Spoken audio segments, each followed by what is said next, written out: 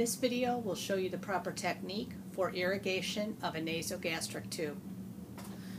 Prior to the procedure, please be sure to complete the following steps.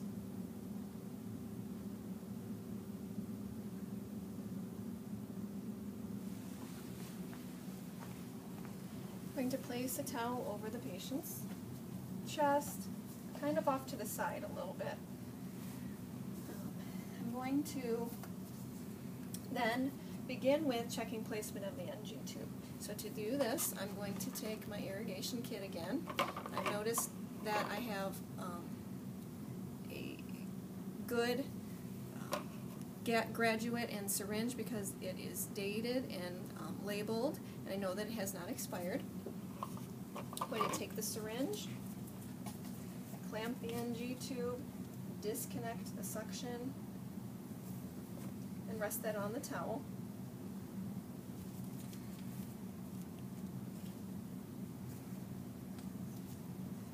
Rest this on the towel also, or I can put it in the irrigation kit.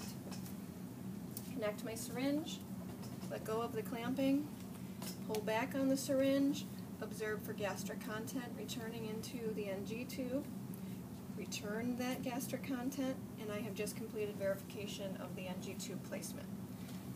Clamping the NG tube again before I disconnect the syringe,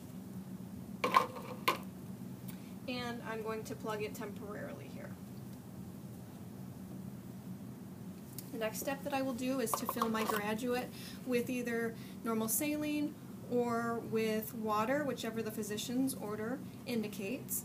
And I'm going to then follow that by filling my syringe to the appropriate amount of irrigation fluid that has been set by the physician's order. If there's no specific order as far as the amount of fluid to irrigate, roughly 30 to 60 milliliters will be sufficient. So we'll pull this back to 60 milliliters of water that I have in here. I'm then going to take the NG tube, clamp it on itself, remove the plug,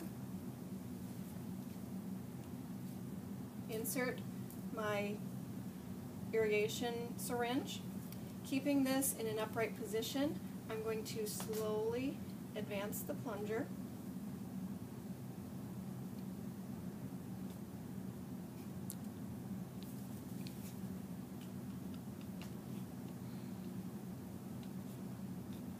Until I have the full 60 milliliters of fluid into the NG tube and into the stomach. Once I have this part, I have two options as far as completing the irrigation. One option is to manually remove the irrigation solution, and that would be by keeping the syringe attached and drawing back an equal amount of fluid, which will have some gastric content in it, into the syringe.